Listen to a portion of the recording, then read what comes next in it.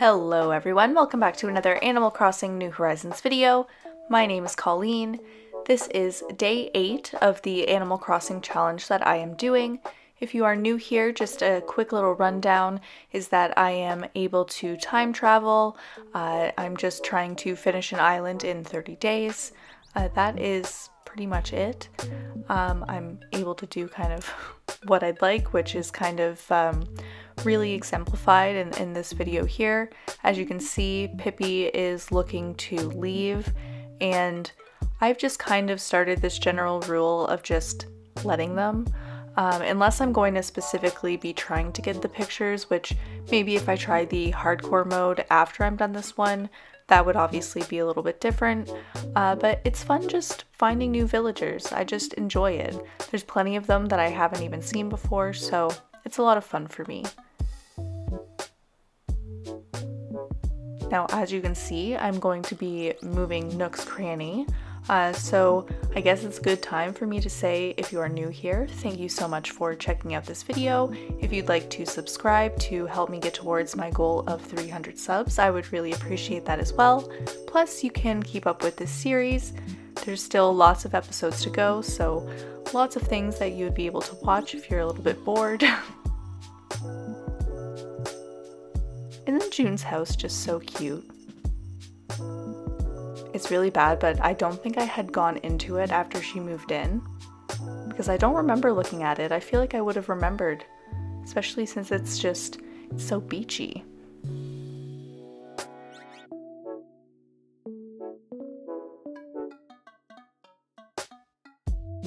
So now, as you can see, I'm just taking out part of the cliff from behind Nook's, just matching it up with Abel's. But fairly quickly I realized I didn't really want it to be one solid square, so I decided an actual land bridge going from in between both of them would be pretty cool. Now at the end of this, I think I'm going to have to change something because when I open the map I don't really love the way that it looks, so I'm brainstorming on that one. If you have any ideas, please let me know. I'd really appreciate it at this point because I will run out of ideas. Pate is so cute. I can't. They were all hanging out around this area today. It was really cute, but oh man. Also, did you know if you shove a villager long enough, like if you're trying to move them, say you want to like put an item down or something like that, if you shove them for long enough, they'll be like, hey, why are you doing that? And then they get really mad at you and it's really sad. It's really, really upsetting.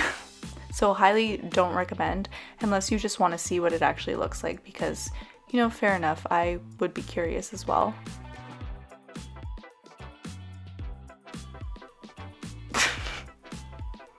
I have nothing to say.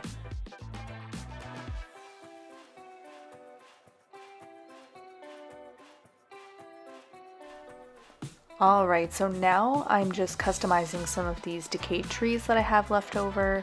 Some of them were the regular, some of them were the mossy. I decided I like the mossy ones a little bit more. Sometimes you just have to compromise when you're going to a treasure island and you just have to get things that you'll end up customizing, so you can take more home with you. Glad to see that things got better for him, you know? Good for him.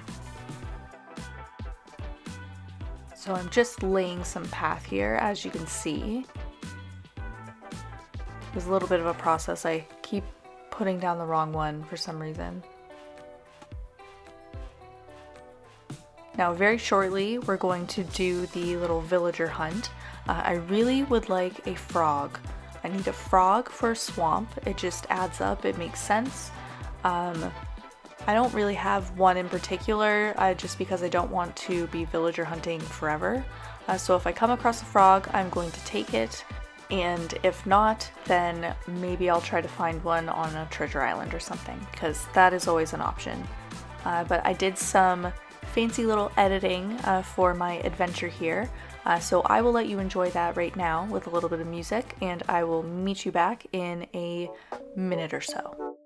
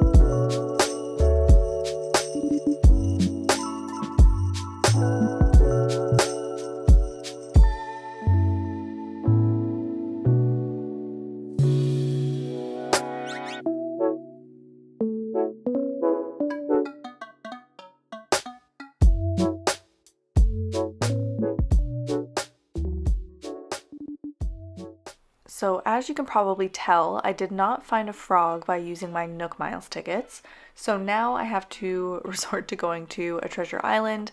Luckily, I did find one that had actually multiple frogs, so I was very, very lucky. I ended up choosing Tad. I've never had Tad on an island, and I did get interrupted when I was trying to bring him home, actually twice. So he was well worth the wait. He's just adorable. So he will be on the island tomorrow. Coming up in just a second, I have an updated flyover of the island, which I am liking the way that it looks. I know it doesn't look like there's a lot of room in front of Nooks, but just for the sake of the photos, I think I need to have it there. I'm also very happy I fixed that one portion of the waterscaping, you know, when Weber was sitting above me. I'm so glad that I fixed that.